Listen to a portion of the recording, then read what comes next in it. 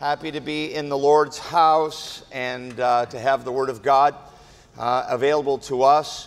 Hey, have you ever seen those Strongest Man contests on ESPN? Hands up if you've seen that. You got to be kind of careful watching that. If they lift the wrong thing with those crazy outfits on, it's like a thong fest immediately. But I'll tell you what, it is pretty amazing when they're lifting those big granite balls up, or where they're pulling a tractor trailer, or where they're heaving these massive weights over their head. And it's the picture that came to mind when I kind of was studying and preparing How to Be Strong in the Lord Part 2. You know, there's a strength, right? There's a strength that makes those guys look like weaklings. There's a strength that God gives. And if you'd open your Bibles to Acts 16, if you have a Bible, if not, there's one in the chair in front of you, and you're sitting all around people that would love to share with you. And in Acts chapter 16, we are told that, we see that the church is very strong. Ultimately, we're told that they're very strong. And last time I shared two things that I just want to review quickly. If you want to be strong, if you see that other people have a strength and you think to yourself, man, I'd love to have that kind of a strength. Well, people that have the strength of the Lord are doing something that you might not be doing.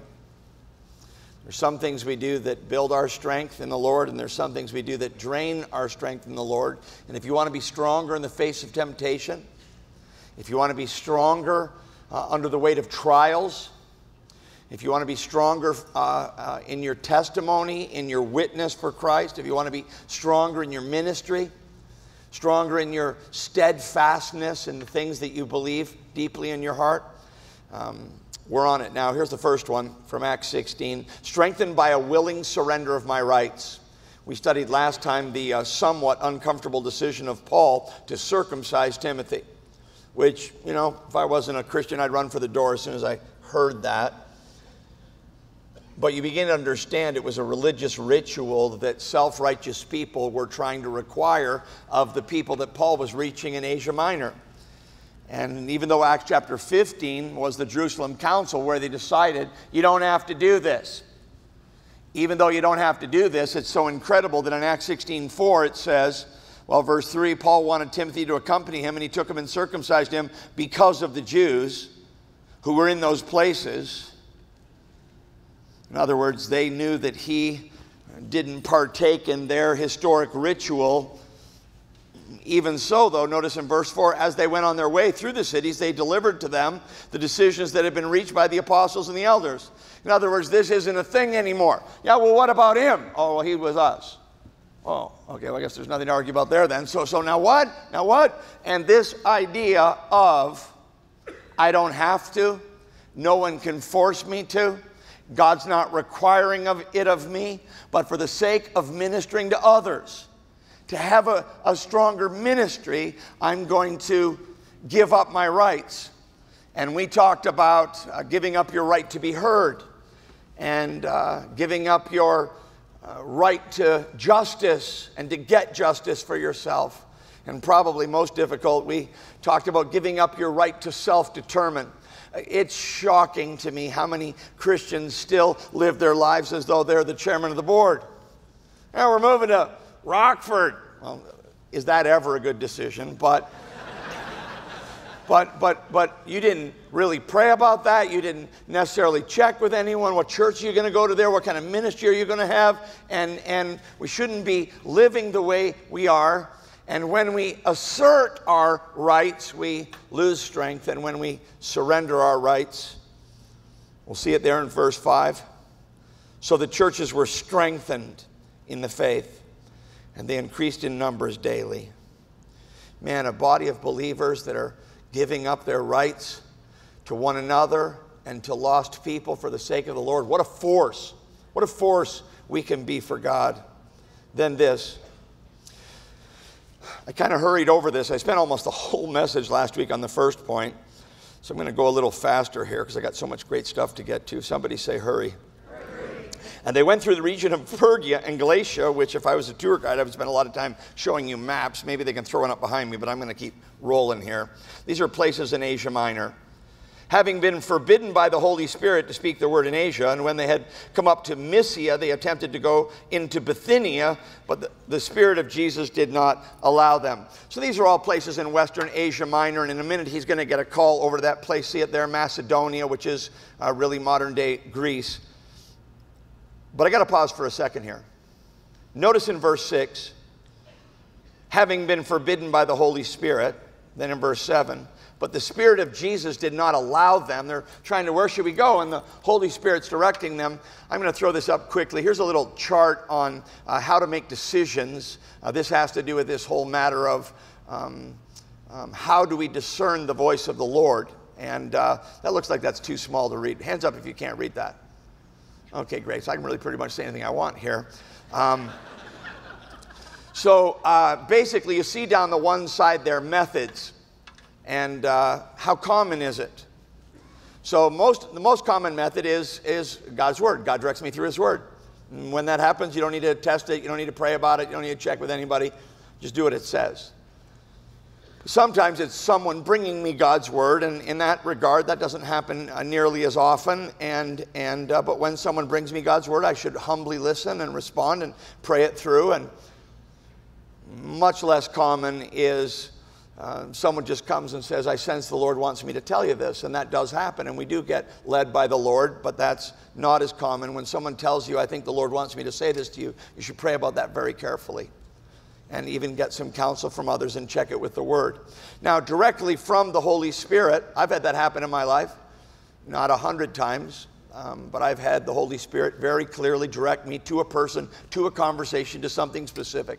The problem isn't that it doesn't happen. The problem is when people say that it happens, every day, 7 times before coffee, and that's, this is untypical what's happening here, but it does happen. And so in the church today, you've got people who are anti-supernaturalists trying to say it never happens. And then you've got these sort of imaginary, every little thought that comes into my head is the Holy Spirit telling me something, when the primary method for God to direct His children is through His Word.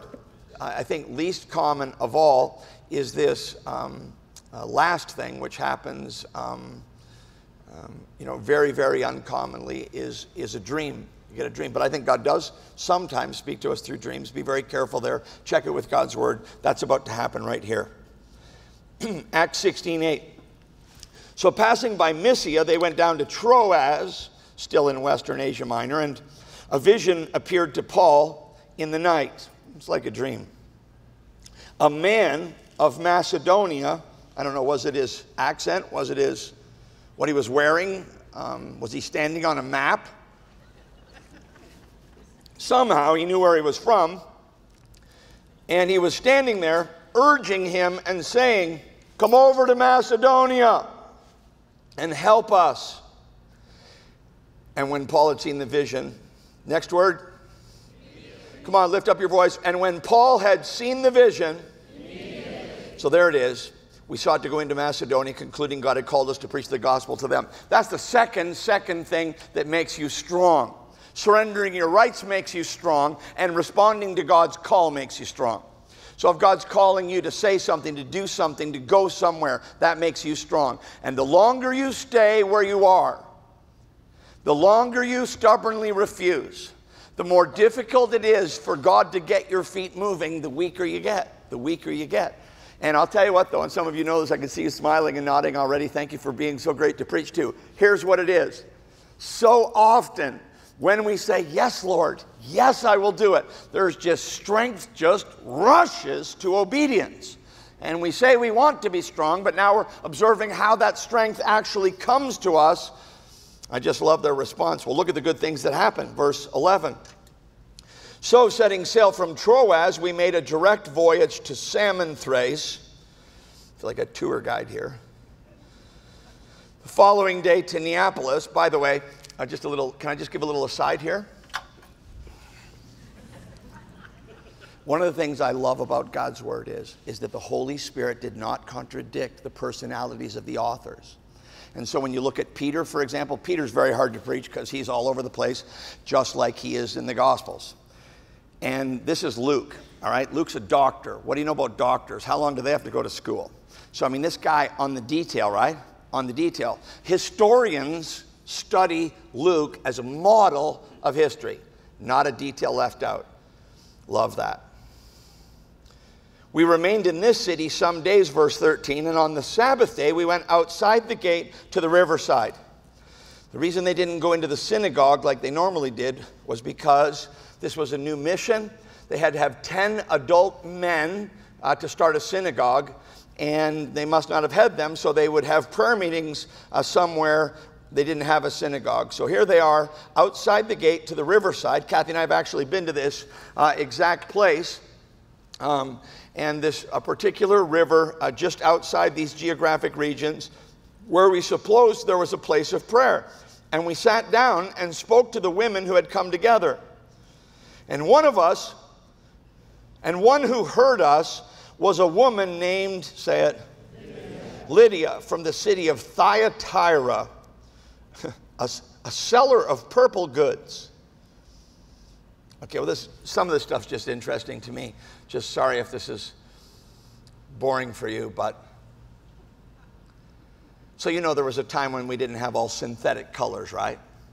So the person who was selling purple, this is like the premium color, and actually they made purple from one vein that runs down, I think the top or the bottom of a snail, had this purple material in it. It took, take a deep breath, 200,000 snails to make 1 ounce of purple dye. That's why purple was so rare. That's why purple was the color of royalty, because they were the only ones that could afford the color. And so this lady was like the regional sales manager for purple. Lydia, they're like, oh my gosh, she's at church. This is so cool.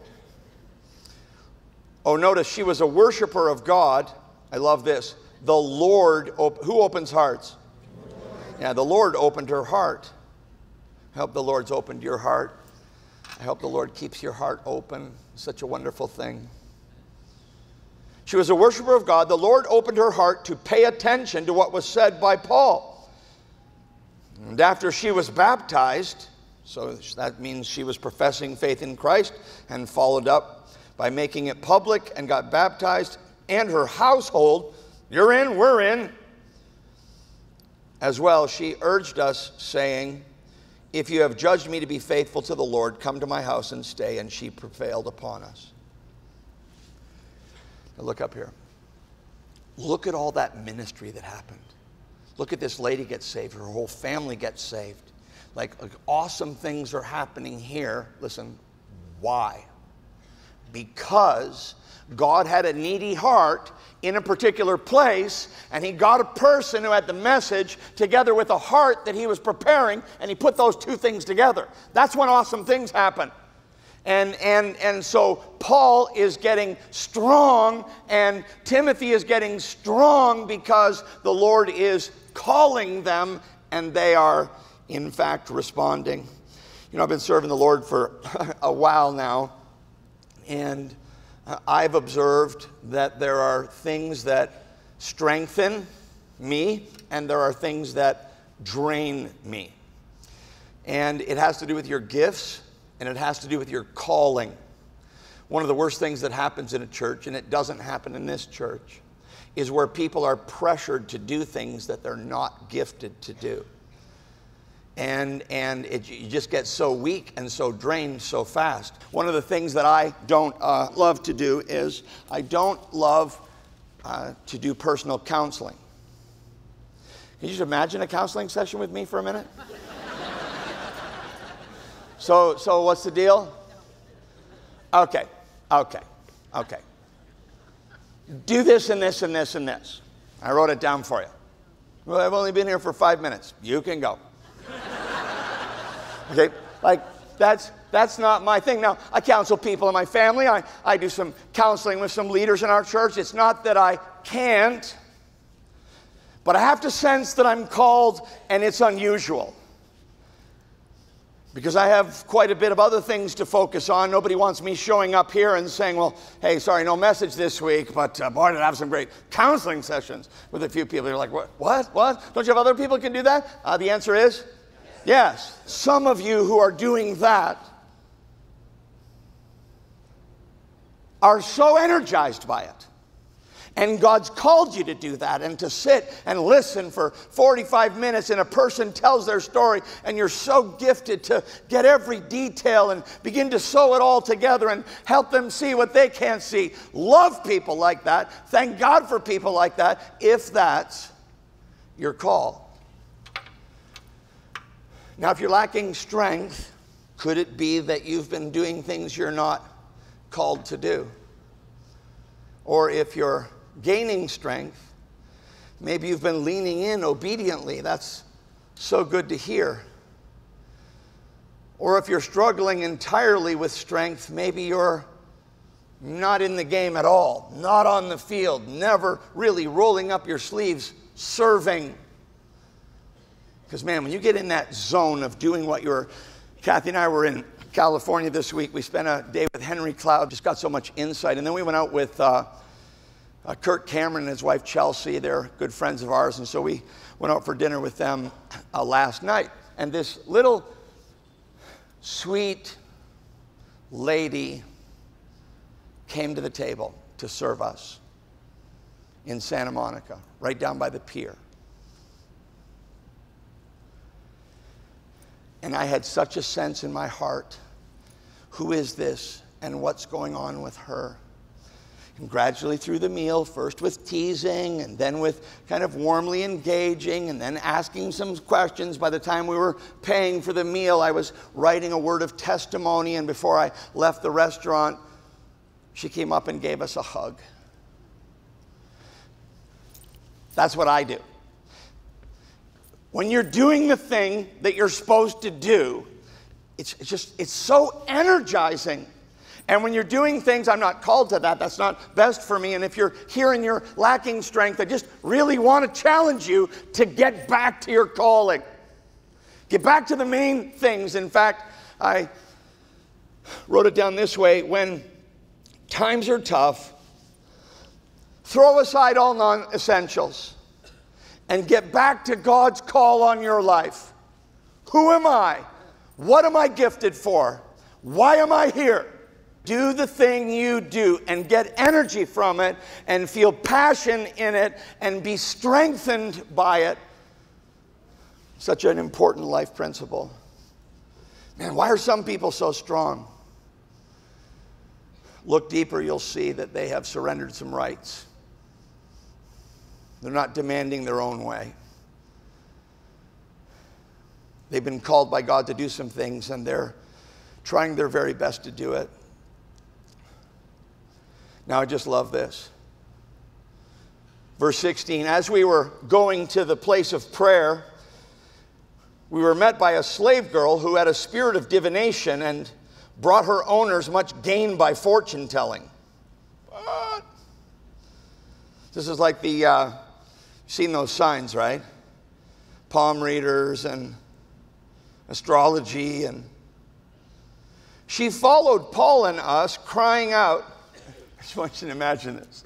So the Apostle Paul, just on a scale of 1 to 10, how intense was he? Right? And he's walking along, and here comes this slave girl who had a spirit of divination and brought her owners much gain by fortune telling. She followed Paul and us, crying out, "These men are servants of the Most High God." I don't know her voice. Do you want to try to imagine her voice? "These men are servants of the Most High God." It won't matter what her actual tone is, because notice, who proclaimed to you the way of salvation, and this she kept doing for many, what does it say? Days. How annoying is that? I can do it if you want me to. These men are servants of the Most High who proclaim to you the way of salvation. These men are servants of the Most High who proclaim to you the way of salvation. I mean, if she kept doing that for 10 minutes, that would be a lot. How long is she doing it for? Days. All right, so let's give a little grace then to Paul. Paul, having become greatly annoyed, come on, turn to your neighbor and say, "God bless him." Right? I mean, whew. How many people, hands up, honesty in church, how many people would not have made it to many days? Right? Someone get a muzzle for that girl. This she kept doing for many days. Paul, having become greatly annoyed, turned and said to the, boy, there's that spiritual power. Look at the strength here. And said to the Spirit, Paul looked right past, isn't that awesome? God forgive us for the times that we judged the person when there was something much deeper going on, right? He said, right, just skip the girl completely, said right to the evil spirit, I command you in the name of Jesus Christ to come out of her. And it came out at that very hour. Wow. These are strong here. These are strong, strong Christian leaders. Verse 19. I love this. It's so practical. Luke just won't leave a detail out. But when her owners saw that their hope of gain was gone, because remember up earlier, she brought her owners much gain by fortune telling, verse 16. They're like, dang, that's our meal ticket. When her owners saw that their hope of gain was gone, they seized Paul and Silas and dragged them into the marketplace before the rulers. So this was a very pluralistic culture. You can preach on Jesus, you can preach on whatever you want to, there's no problem. Just don't threaten our income. You want to look behind the problem? Why can't those two brothers get along? What's the issue with look behind the problem? A lot of times, follow the money. And when they had brought them to the magistrates, they said, these men are Jews. Like, not from here is the point. And they're disturbing our city. They advocate customs that are not lawful for us as Romans to accept our practice. Well, they've really polished up their speech there. I'm going to think it was a little rougher than that when they dragged them in the marketplace. But now that they're up in front of the courts, they got their lawyers there and everything. The crowd joined in attacking them. Now, isn't that always the way?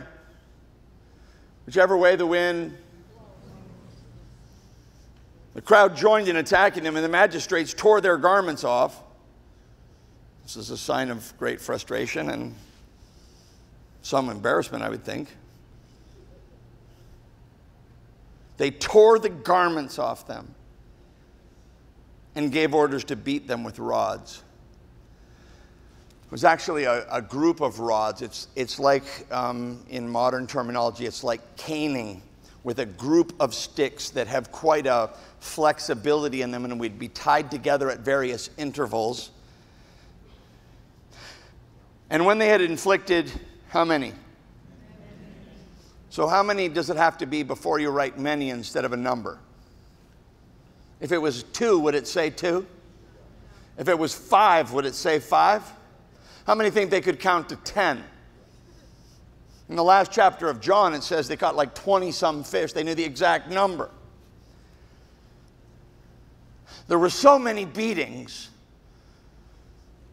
that the number, many, the detailed doctor was not able to account for the exact number. Very severe. Many blows upon them. Then they threw them into prison. Kathy and I have been to some of these prisons over here, and nothing like what we would imagine, though incarceration is always a great heartache under any circumstances. But here, that's a picture of the Philippian jail, an actual excavation of a portion of it. It's just a hole in a hillside. The bars are gone, but we've stood right there in that place. But here they are in the Philippian jail. I mean, did Paul look at some of those exact rocks, I mean, that's it for sure. They know where Philippi is. They know where the jail was. They threw them into prison, ordering the jailer to keep them safely. Having received this order, he put them in the inner prison. So there were various rooms there cut into the hillside. He fastened their feet in stocks.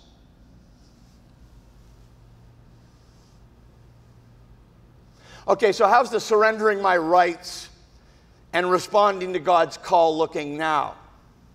It's going awesome for a while. Just because it's going great now doesn't mean it's going to go great forever. And just because it's getting blessed right now doesn't mean it's going to get blessed forever. If you're in a day of blessing right now, we're in a real day of blessing in our church right now. Someone say amen. And we've had lots of other seasons too. We've had seasons of pruning. We've had seasons of personal trials. We've had it all. And this is a great season of blessing. I'm very thankful for it. But I'm not under any illusion that there won't be more seasons of refining and testing ahead. So let me say on a sunny day that just because you surrender your rights and respond to God's call and experience His strength doesn't mean that it will always go easy. And I love you enough to tell the truth. Our mission here isn't to fill chairs, it's to make disciples. And I don't want you to go in the ditch because somebody promised you something God doesn't promise.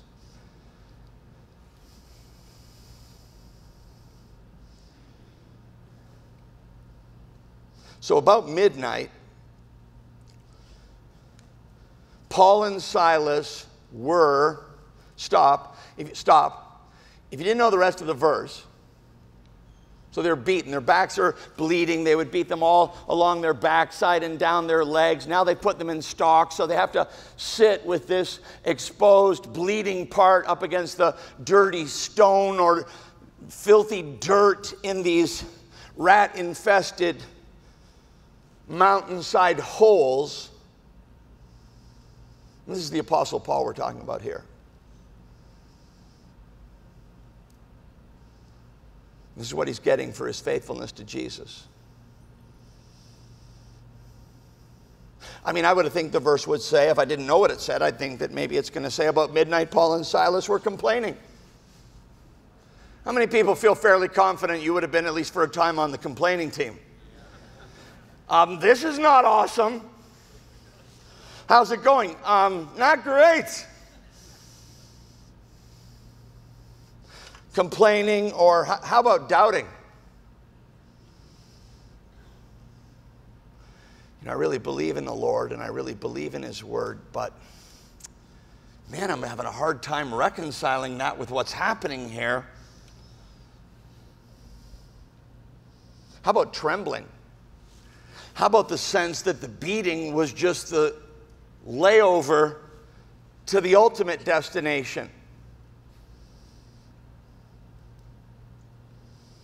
About midnight, Paul and Silas were praying and singing hymns to God. Come on, lift up your voice and say, awesome. Awesome.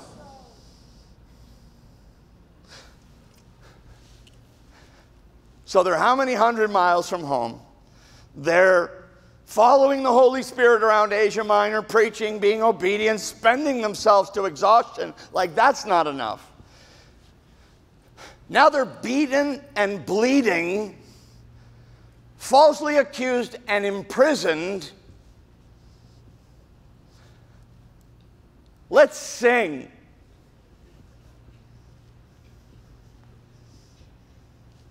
That's strong, y'all. That's strong right there. So here's the third thing, and how important this is. Strengthened not just by a surrendering of my rights, not just by responding to God's call. Strengthened by a joyful submission to a sovereign suffering. You want to be strong?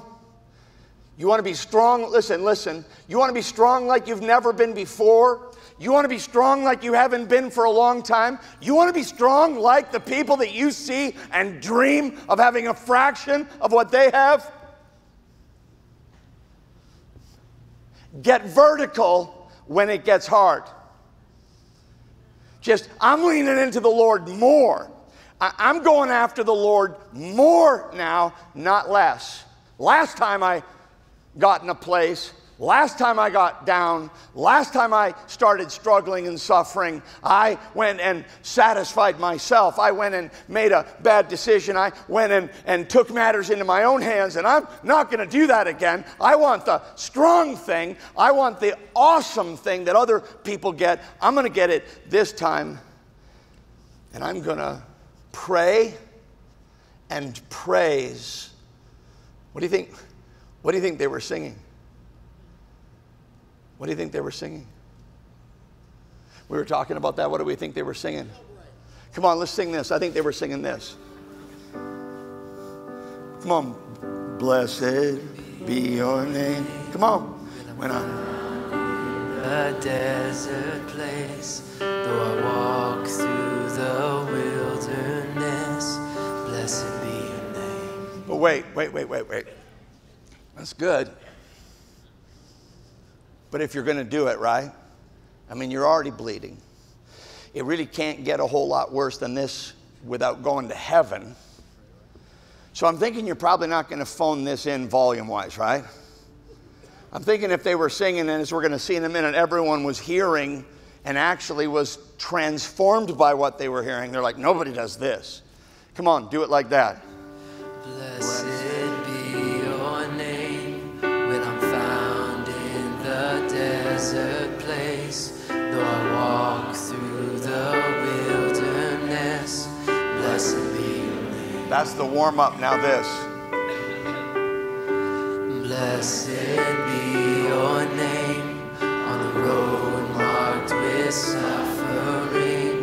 Though there's pain in the offering, blessed be your name. Now we're going to sing that part again in a second. I wish this was a song that you sang at church.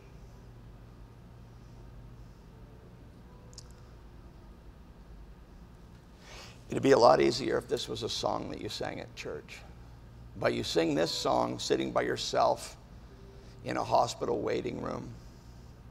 You sing this song sitting at the kitchen table in the middle of the night when the whole house is sleeping. You sing this song when you've been driving in your car and you don't know how long you've been driving and you don't know where you are. So when you have to sing this song, I want you to remember that we're all singing it too. Come on. On the road marked with suffering. Sing it all. That's great. Blessed be your name when I'm found. Come on. Blessed be your name when I'm found in the desert place. Though I walk through the wilderness, blessed be your name. Blessed be your name. Marked with suffering, though there's pain in the offering, blessed be your name. All right, come on, lift it up. And every blessing you pour out, I'll turn back to praise. And when the darkness closes in, Lord, still I will say, blessed be the name. Blessed be your name. Blessed be the name of the Lord. Blessed be your glorious name. Amen. So let's see where that goes. And joyful submission to a sovereign suffering. They were getting so strong. About midnight, Paul and Silas were praying and singing hymns to God, and the prisoners were listening to them. And suddenly, no. Suddenly is if you didn't know it was coming. But if you've actually watched this pattern all through the Old Testament, all through the New Testament, not suddenly for them in that moment, but when I studied this afresh, I wrote down full-hearted, continuous worship in the face of suffering always leads to an earthquake. Always. And look, and to start expecting it. When it's hardest and you get lowest and sing loudest, something earth-shaking is coming soon. All right? You're like, I want the earthquake. No, actually, probably you want the thing that the earthquake represents, what it means, what it shakes. Because they're about to see some things shaken that make the earthquake seem small. And suddenly there was a great earthquake, so that the foundations of the prison were shaken. And immediately all the doors were opened and everyone's bonds were unfastened. Say miracle. I mean, it doesn't say they took them off. It says they were off. It's like, I'm in prison. I'm never going to get out. Huh. Off. And notice, not just the worshipers. See, when someone is joyfully submitting to a sovereign suffering, everyone around them is going to get blessed. When the jailer woke and saw that the prison, he woke. That's already funny. How much are we paying you an hour? The jailer woke and saw that the prison doors were open. He drew his sword and was about to kill himself. As we know from Acts chapter 12, when Peter got out of prison and the prisoners there were executed because he escaped. I mean, if you let the prisoners escape, you get what they were going to get. So he must have known that Peter and Timothy were going to get executed because he was going to kill himself because he thought they were out. Well, anyway, he was about to kill himself, supposing the prisoners had escaped. But Paul cried with a loud voice, "Do not harm yourself, for we are all here." Now, that's an only in the Bible right there. I mean, you would not have to conduct a seminar in southern Illinois at Marion. Okay, guys, if by chance all of the doors in the prison spring open all at once, here's what you should do. How many people would agree that you wouldn't have to instruct them on this point? Right? What do you do? Hey, what do you do when the chains fall off and the prison doors come open? Tell me, what do you do? You run. I mean, how clear is that? And so he's going to kill himself. He doesn't even go look and see if they're there. Like, they're gone. Why wouldn't they be gone? They're for sure gone.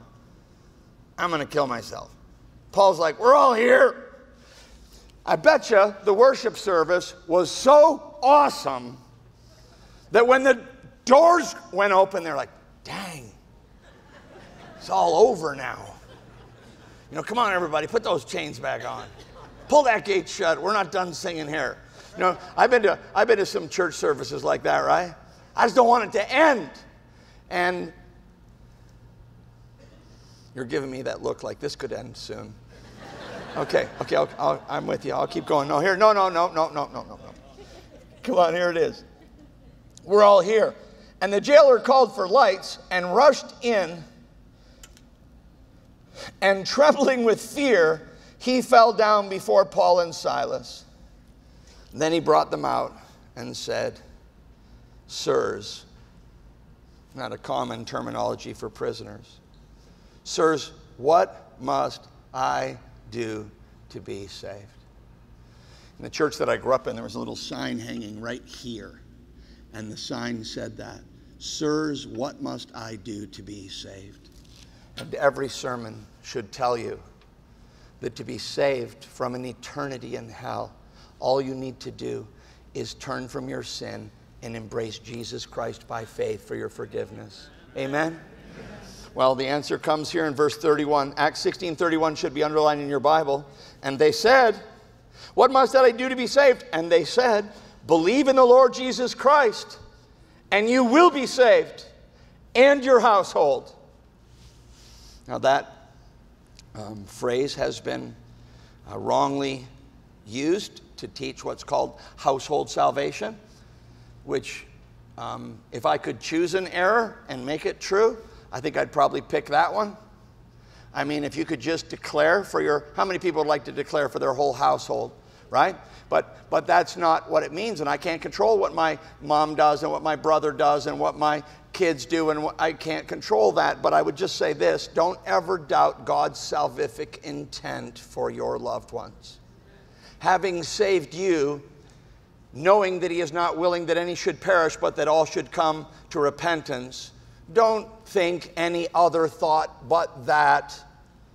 God in his faithfulness and in his timing, pursue with all your heart, share all that you have, pray all that you can, and trust God to see your family in the household of faith. Verse 32, and they spoke the word of God, of the Lord, to him and to all who were in his house, and he took them the same hour of the night and washed their wounds. There's a saved man right there. Sleeping, saved, now soothing their wounds and serving them. Washed their wounds, and he was baptized at once. Yeah, hide it under a bushel? No. He and all of his family. So they all responded to the gospel. Then he brought them up into his house and set food before them. And he rejoiced along with his entire household that he had believed in God. Isn't that awesome? I just wrote in the margin of my Bible there, strong. That is so strong. Now, if Paul and Timothy and all the rest of them, Silas, of course, if they had been complaining in prison, would this have happened? Well, this wouldn't have happened without the prayer. This wouldn't have happened without the worship. This wouldn't have happened without the submission joyfully. 35. But when it was day, here comes the last thing. So, strengthened by a willing surrender of my rights and by a obedient response to God's call and by a submission to a suffering that he has allowed. Now this, strengthened by a true vindication in God's time. This is going to get great right here. But when it was day, the magistrates sent the police saying, let those men go. And the jailer reported these words to Paul, the magistrates have sent to let you go. Therefore, come out now and go in peace. Go preach in some other city. They want you to go. Look up here. If you don't know what's coming next, you're going to be shocked by what's coming next. He's like, oh my gosh, they got out of prison. Now they're going to let him go out of town. They're just going to go. They're not just going to go. Go in peace. Verse 37. Paul said to them, they've beaten us publicly, uncondemned men who are Roman citizens, and have thrown us into prison. And do they now throw us out secretly? Nope. Let them come themselves and take us out. Come on, turn to your neighbor and say, that's strong. The police reported these words to the magistrates, and they were afraid when they heard that they were Roman citizens. So they came and apologized to them. Sorry we beat you so that your back is completely shredded. Sorry. Sorry we did that. Just write in the margin of your Bible there, just write vindication. The word vindication means to clear from accusation, to declare innocent.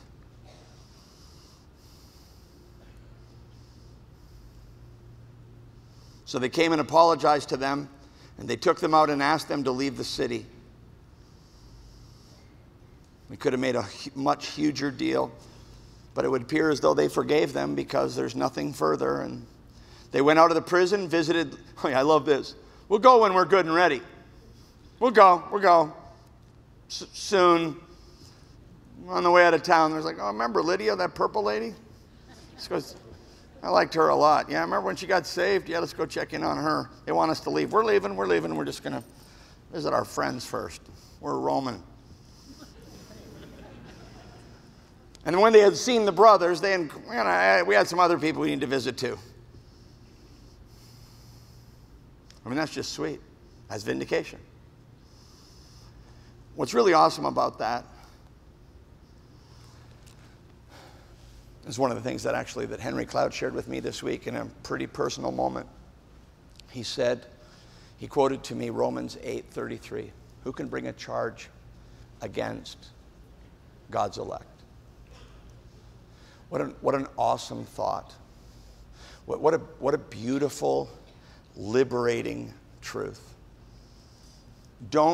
Only God can truly vindicate you and restore your reputation. Don't let any human being have that power over you. Doesn't matter what she says. It doesn't matter what he said. It doesn't matter what they say. What matters is what God says. That's why Paul said to the Corinthians, judge nothing before the time. For the time is coming when the Lord will bring to light the hidden things of darkness. Then each one's praise will come from God alone. And I love Isaiah 54:17. No weapon formed against you will prosper. Now, it looked there for a while when they were sitting in prison like a weapon against them was prospering, but in the end, it didn't. Every tongue which rises against you in judgment, you will condemn. This is the heritage of the children of the Lord, says the Lord, and their righteousness is from me. Wow. If God be for us, who can be against us? Look up here. You are who God says you are. You are who God says you are. You're not who your parents say you are. You're not who your past says you are. You're not who your problems say you are. You're who God says you are. And there's strength in that. And lean into that. And trust God for a vindication in His time. You know what's on your heart to do for God. You know what's on your heart to be for God. And if you just lay down your rights and obey God's call and submit joyfully to whatever hardship He allows, and wait patiently for vindication in His time, you'd get so strong. Don't you want to be strong?